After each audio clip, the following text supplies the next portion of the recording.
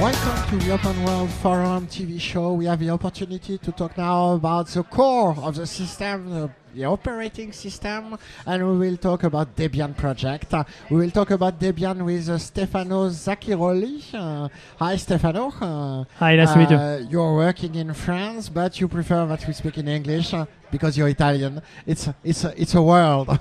Yeah, actually, to make the interview more accessible to the worldwide Debian community. No problem, of course. You're leader of the Debian project. I think that perhaps, even if we have only 5 minutes, it's important to begin to explain what is Debian. Okay, so Debian is essentially two things. The first thing is a worldwide project made of essentially volunteer people. And the second thing, which Debian is actually the result of this project, which is a free operating system called Debian, and which is essentially a free software distribution used worldwide. If I'm not a specialist, what kind of difference can we see between Linux and Debian? Do we talk about the same thing? No, not really. So Linux is just a kernel of an operating system, and what you have in addition to the kernel is a whole stack of applications, which start from the GNU project, which enable you to build application, and up to the end user application. And Debian is a distribution which ships together the Linux kernel and the whole range of application up to the user.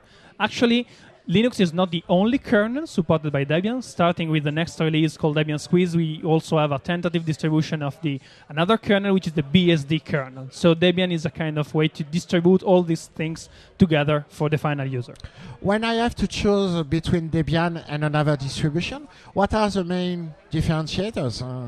So the main differences are at the technical level from the point of view of package quality. We have a very thorough process that ensures the quality of the software packages we distribute, and additionally, it is our values. So we have a social contract with our users, which ensures a couple of things. The first one is that Debian will remain completely free software according to the Debian free software guidelines, and that all we develop is developed in the open without hiding anything to the user.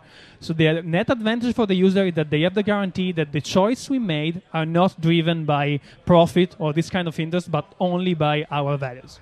What is your job on the project? So it's not really a job, as I am a volunteer like anyone else. And I must. But I'm sure that you spend a lot of time on it.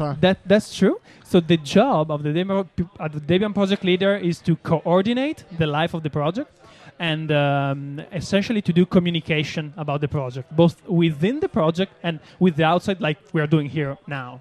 How many volunteers are working to develop Debian? So we are about 1,000 volunteer worldwide. Most of them are in the US and in Europe, and we are growing in Australia, in Asia, in Japan, and in South America.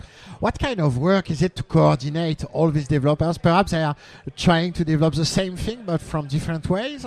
So that's true. So luckily, it's a pretty much self-organized project in the sense that we have clear area of responsibilities, and people working on each of them is free to make their own decision. And we like to call this a do-ocracy. So who do the job gets to decide how to do that.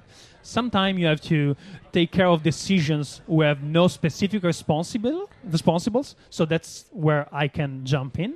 And also I'm responsible for managing the assets of the project, like managing all the donations we get from Debian support around the world and how to use them to make sure the life of the project goes on smoothly. How do you organize a decision? Is there sometimes a necessity to say we will do that even if some people are not agree? So that's another peculiarity of Debian, actually. So the default is do-ocracy, as I said. So a responsible can take whatever decision on the work they do. But sometimes you need to take decision which spans over the work of many different areas of responsibilities. And we have a fully democratic process to do that. So we have a way to propose what we call general solutions. And we have a way to vote upon them through the community. So the democracy in Debian can take whatever decision, any decision about the life of the project. Let's talk now about the version. What is the number of the version and what are you working on as new developments? So we are about to release the next version of Debian.